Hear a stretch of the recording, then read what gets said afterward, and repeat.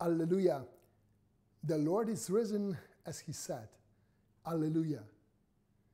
Dear parishioners and friends of St. Hyacinth's Basilica, truly, the Lord foretold the Paschal days that would take place in Jerusalem. The Paschal days are the entire Holy Triduum, that is, the 3 days from the moment of the Lord's Supper through the capture in the Garden of Olives, to the judgment, to the denial of Peter, to the betrayal of Judas.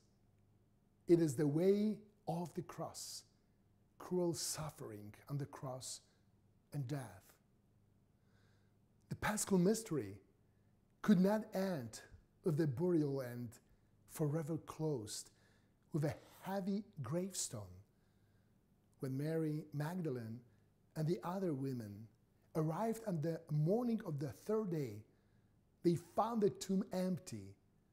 They had the vision of angels who assure us that he is alive, that he has risen from the dead.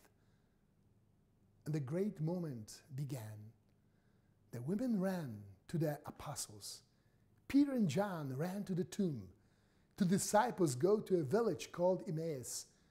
They meet Jesus, but they don't recognize that it is Jesus. Mary Magdalene thinks he is a gardener. It is only by simple but very significant gestures and signs that they recognize their beloved master. He addressed Mary by name, blessed and broke bread before the disciples, and then gave it to them.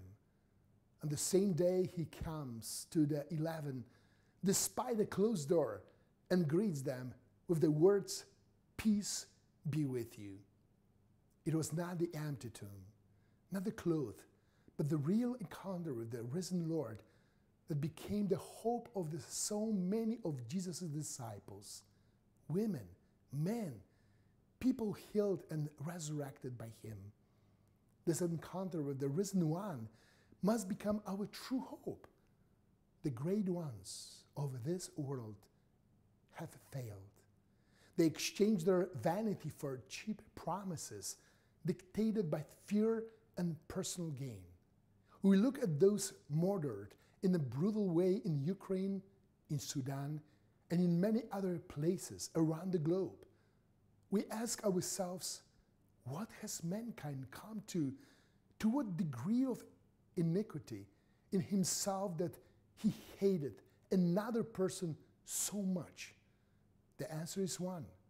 These individuals have never really met the risen Jesus. These people do not carry within themselves eternal hope because they placed it in mortality. But the risen Jesus, risen Lord, allows himself to be met by everyone, even those who are not waiting for him.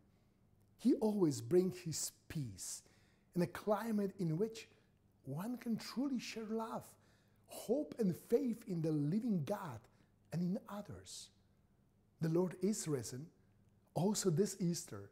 He's risen for you and for me, so that imbued with the true and about the living God, we may bring this hope to all who await him. May these wishes, imbued with hope, reach all our parishioners and our community of friends. Happy and blessed Easter. God bless you.